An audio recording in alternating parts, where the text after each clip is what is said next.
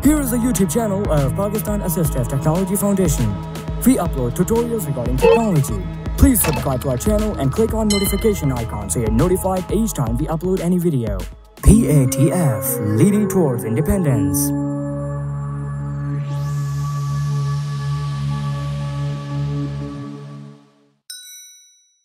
बिस्मिल्लाहिर्रहमानिर्रहीम।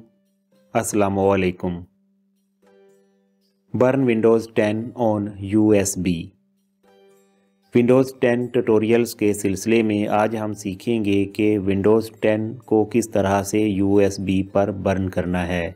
ऐसा हम उस वक्त करते हैं जब हमें PC या लैपटॉप पर USB के ज़रिए विंडो इंस्टॉल करना होती है।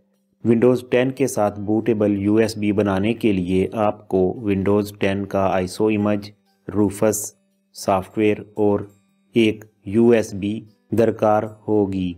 USB आपके पास कम से कम 8 GB की होनी चाहिए। RUFUS और विंडोज़ 10 का ISO इमेज आप patf.pk से डाउनलोड कर सकते हैं। विंडोज़ 10 के ISO इमेज को हम RUFUS के ज़रिए बर्न करेंगे। RUFUS एक ऐसा प्रोग्राम है जिसके ज़रिए विंडोज़ की बूटेबल USB बनाई जाती है। ये पोर्टेबल और इंस्टॉलर दोनों वर्जन्स में मौजूद है। अगर आपके पास इंस्टॉलर वर्जन है तो आप इसे इंस्टॉल करेंगे और इसका शॉर्टकट डेस्कटॉप पर बनेगा। अगर पोर्टेबल वर्जन है तो फिर जिस फोल्डर में आपने इसे रखा है वहां जाकर इसे रन करेंगे। RUFUS ओपन करने से पहले USB कंप्यूटर के साथ अटैच करेंगे और फिर RUFUS को लॉन्च करेंगे।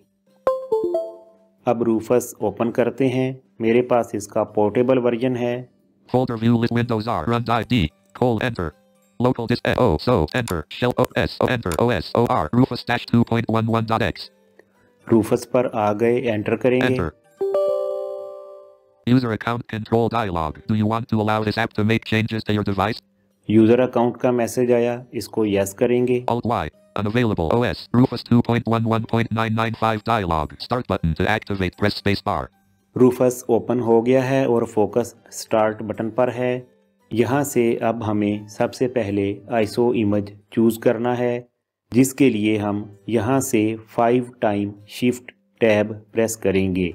शिफ्ट को दबा के रखेंगे और साथ 5 दफ़ा टैब प्रेस करेंगे।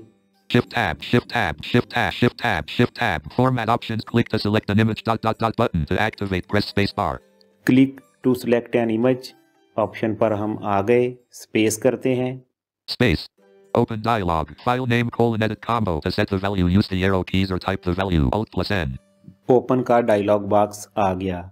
अब हमें ISO इमेज ब्राउज करना है।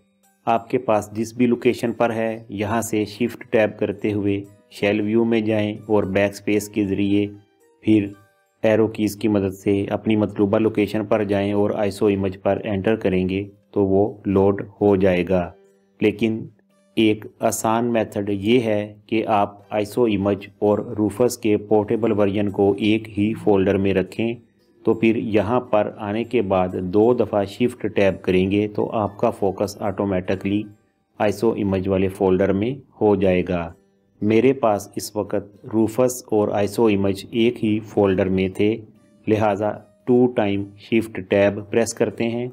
Shift tab. Windows 10 18 मेरे पास यहाँ एक से ज़्यादा ISO इमेजेस मौजूद हैं, इसलिए Windows 10 64 बिट का ISO इमेज चूज़ करते हैं। Win 7 Windows 10 1809x64 October underline English patf.pk.iso Windows 10 1809 ये अक्टूबर रिलीज़ है Windows 10 की, इस पर एंटर करेंगे।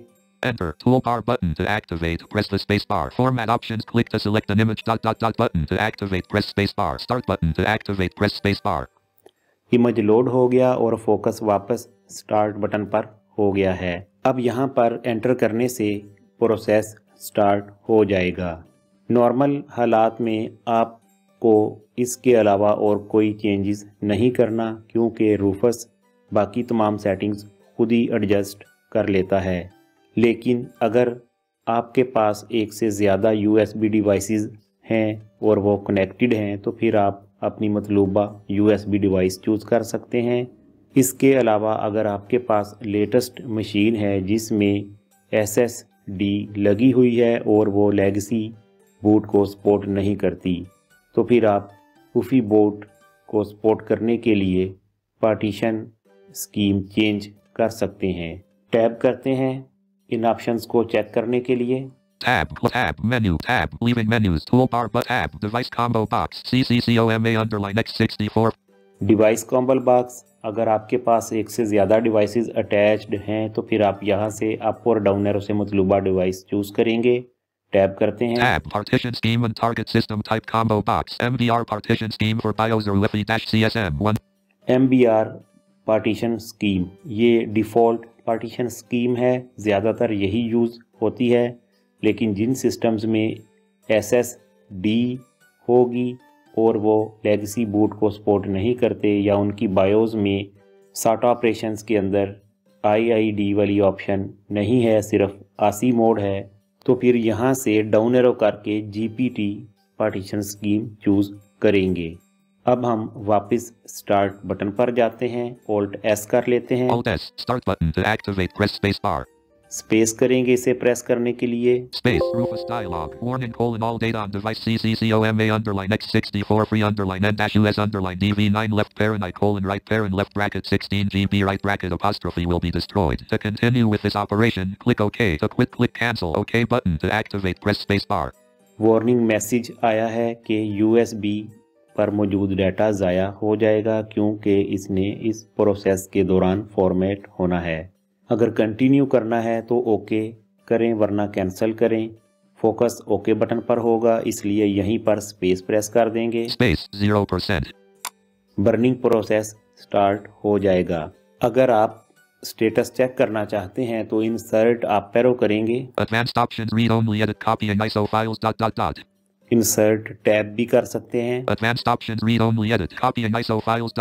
Use your reading keys to read the text. Font change at column 21, 23%, 23%, इसको कुछ टाइम लगेगा कंप्लीट होने में। 24%, 92%, 94%, 95%, 98%, 100%। Start button to activate, press space bar। Process complete हो गया और फोकस वापस स्टार्ट बटन पर हो गया है। अब टैब करके क्लोज बटन पर एंटर करेंगे। Tab, close button to enter। Windows 10 की बूटेबल USB बन चुकी है। इस ट्यूटोरियल में हमने सीखा कि रूफस सॉफ्टवेयर को यूज़ करते हुए विंडोज 10 के ISO इमेज को किस तरह से USB पर बर्न करना है। नेक्स्ट ट्यूटोरियल में हम विंडोज 10 को TWPE के बगैर इंस्टॉल करना सीखेंगे। उम्मीद करते हैं यहाँ तक आपको समझ आ गई होगी। मज़ीद रहनुमाई दरकार हो तो राब्ता कर सकते हैं।